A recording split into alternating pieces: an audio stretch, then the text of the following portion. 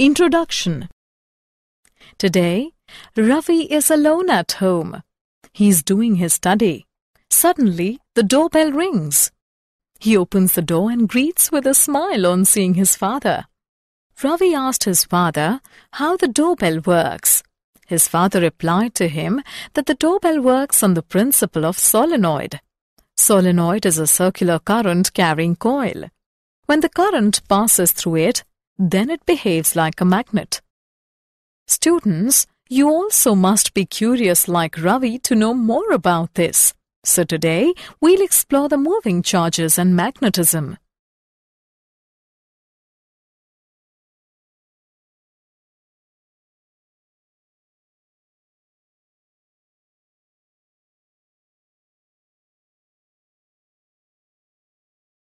Objectives. At the end of this lesson, we'll be able to define Ampere's circuital law, describe solenoid and toroid, evaluate force between two parallel current-carrying conductors, calculate torque on a rectangular current loop, calculate magnetic dipole moment of a revolving electron, explain moving coil galvanometer, convert galvanometer into ammeter and voltmeter.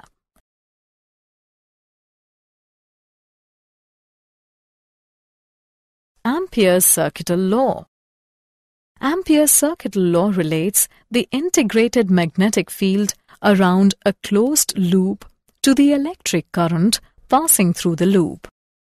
It states that the line integral of the magnetic field B along any closed path is equal to mu naught times the net current I passing through the area bounded by the path. It is mathematically represented by close integral of B dot dl is equal to mu naught I. It provides a simple method for calculating the magnetic fields of current configurations which has high symmetry. Magnetic field due to an infinitely long current carrying wire. We have to calculate the magnetic field at a distance r from the wire. By symmetry, the magnitude of the field B is the same at all points of the loop, and its direction at a point is along the tangent to the circle at the point. The line integral of the magnetic field B around the circular loop is given by product B and 2 pi r. Also, by Ampere's circuital law, closed integral of B dot dl is equal to mu naught I. From above two equations, we get the result B is equal to mu naught I divided by 2 pi r.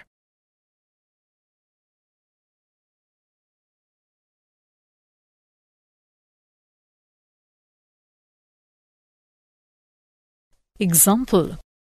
Let's take an example on magnetic field due to a current-carrying conductor. A long straight conductor carries a current of 120 ampere. At what distance from the conductor is the magnetic field caused by the current equal to 0.8 into 10 raised to the power minus 4 Tesla? Let's see the solution. Here, the given values are I is equal to 120 ampere, B is equal to 0.8 into 10 raised to the power minus 4 Tesla. Mu naught is equal to 4 pi into 10 raised to the power minus 7 SI units. We know that B is equal to mu naught I upon 2 pi A. By putting the values in the equation, we get the values of A is equal to 0.3 meters. Hence, at 0.3 meters from the conductor, the magnetic field caused by the current equal to 0.8 into 10 raised to the power minus 4 Tesla. Solenoid. A solenoid is a current-carrying wire wound around the surface of a right circular cylinder. To find the magnetic field inside a long solenoid, we consider a rectangular loop ABCD. The segment AB of length L is parallel to the axis of the solenoid. The integral for the rectangular path ABCD consists of 4 integrals, one for each segment. Closed integral of B dot dl is equal to integration from a to b of B dot dl plus integration from b to c of B dot dl plus integration from c to d of B dot dl plus integration from d to a of B dot dl. It gives closed integral of B dot dl is equal to integration from a to b of B dot dl, which is equal to BL. According to Ampere's circuital law, closed integral of B dot dl is equal to mu naught NIL, where n is the number of turns per unit length. From above two equations, we get the result B is equal to mu naught Ni.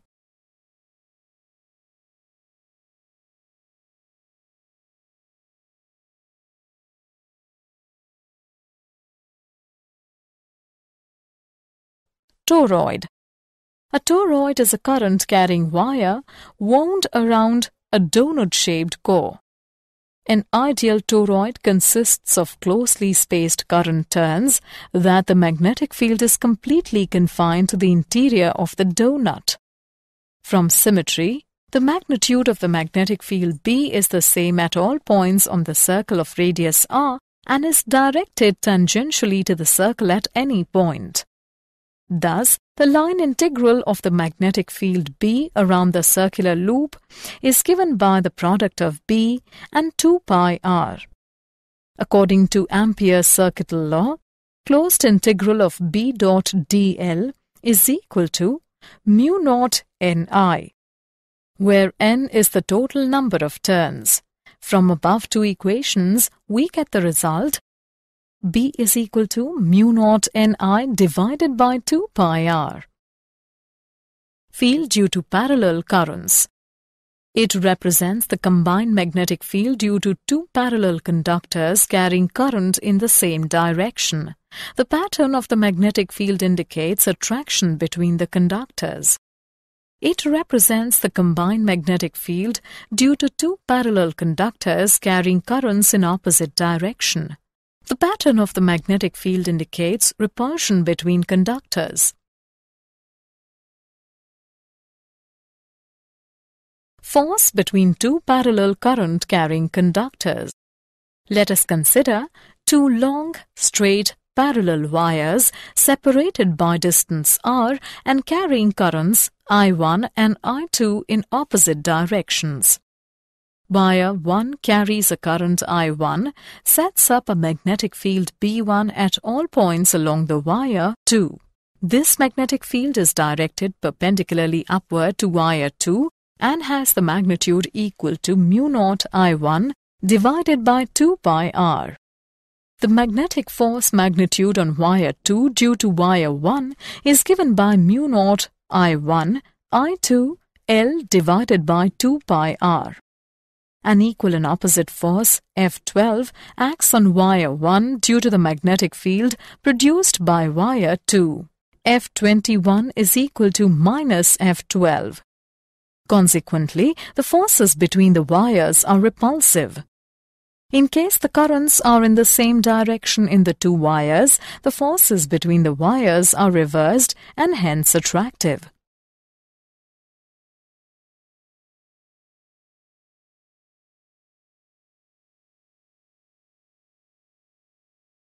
One ampere. We know that F is equal to mu naught upon 2 pi multiplied by I1 I2 upon R, when I1 is equal to I2 is equal to 1 ampere and R is equal to 1 meter. Then the value of F is equal to 2 into 10 raised to the power minus 7 Newton per meter.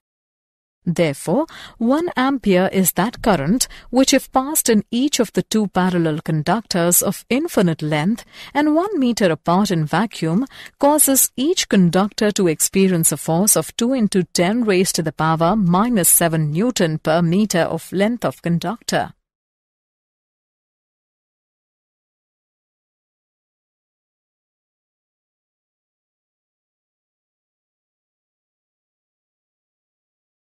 torque on a rectangular current loop. We consider a current-carrying rectangular loop PQRS of sides A and B placed in an external uniform magnetic field B. The normal to the plane of the loop makes an angle theta with B.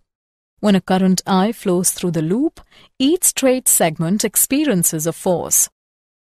The forces F1 and F3 are equal in magnitude, opposite in direction and collinear, so the net force and torque due to these forces are zero.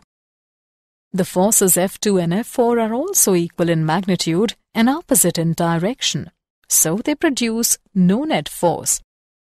However, since the two forces are not collinear, they exert a torque on the loop, with magnitude equal to product of force and lever arm, which is equal to IAB sin theta, where A is the area of loop. The above equation can be written as tau is equal to mb sin theta, where m is the magnitude of magnetic dipole moment. Tau is equal to the cross product of m and b.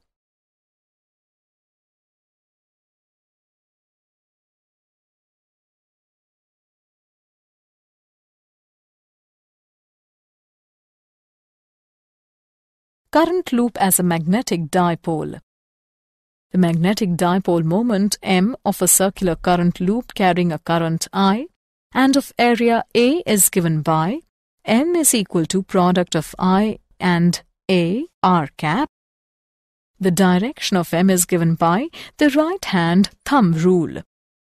Right-hand thumb rule states that if the current is directed along the four curved fingers of the right hand, then the extended thumb points in the direction of the magnetic dipole moment.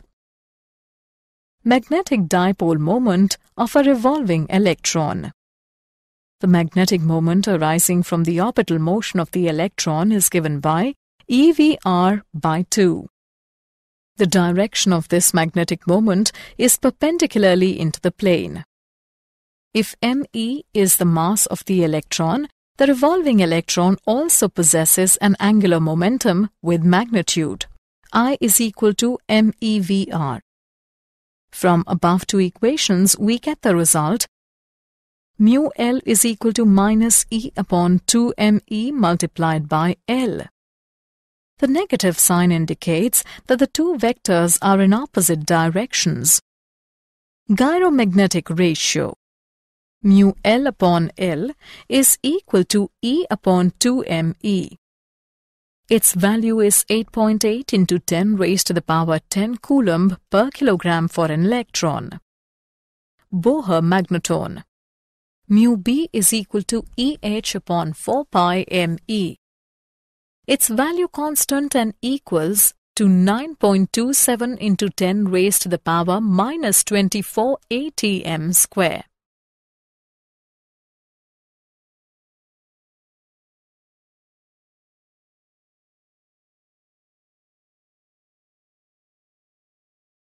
Moving coil galvanometer. The galvanometer is a device used in the construction of both ammeter and voltmeter. It works on the principle that a current-carrying coil suspended in a uniform magnetic field experiences a torque which balances the restoring torque produced by the twisting of the suspension spring. The galvanometer consists of a coil of fine wire of many turns wound on a cylindrical soft iron core hung from a spring and carrying the current I to be measured. The pole pieces are cylindrical in shape so that the coil rotates in a field that is everywhere radial. This radial force ensures that the deflecting torque is directly proportional to the current and is always constant.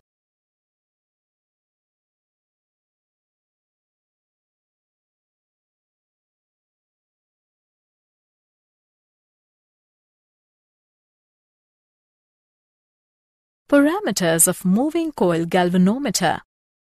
The steady deflection for a galvanometer is given by NBA upon K multiplied by I, where N is number of turns in the coil, A is the area of coil, and K is the torsional constant of the spring.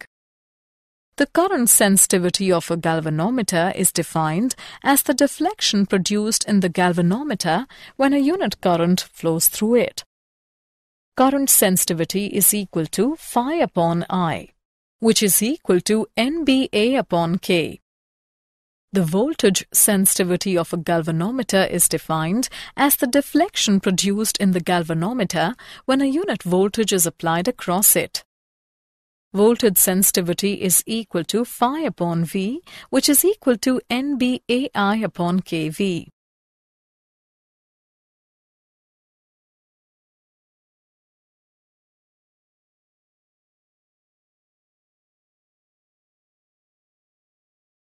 Conversion of galvanometer into ammeter.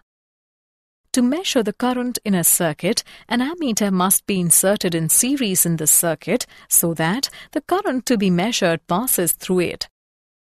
The range of the galvanometer can be extended, and at the same time, the equivalent resistance can be reduced by connecting a low resistor S in parallel with the galvanometer. The resistor S is called the shunt resistor. The galvanometer and parallel resistor combination is called an ammeter.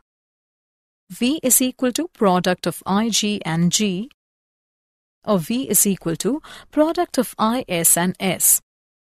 On equating both above equations, we get the value of S is equal to Ig upon Is into G.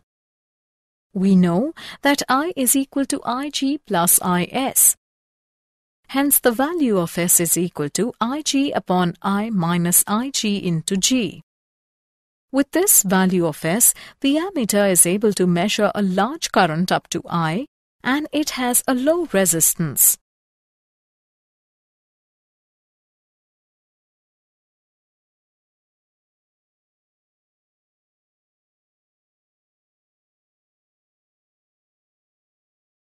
Conversion of galvanometer into voltmeter.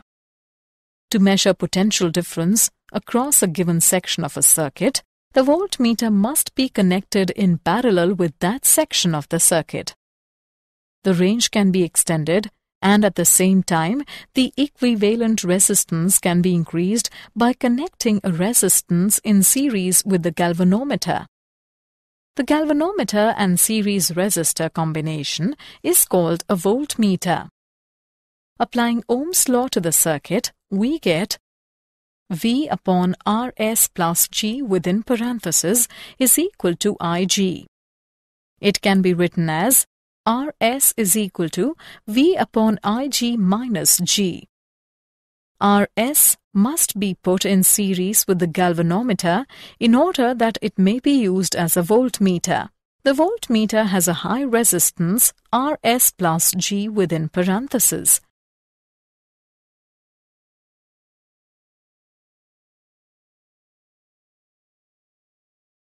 Did you know? A solenoid switch is used as a control device. It utilizes electromagnetic energy so as to convert the input electrical energy to mechanical energy. Modern uses for the galvanometer mechanism are in positioning and control systems. Solenoid is used as an interlock device for integration into automatic gearbox drive selectors, petrol cap locking, vibration engine mountings, and security systems.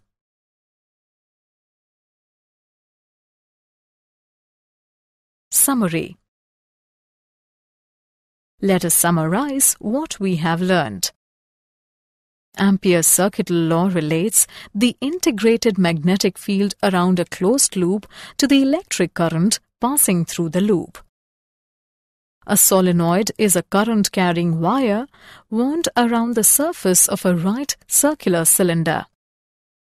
A toroid is a current-carrying wire wound around a donut-shaped core.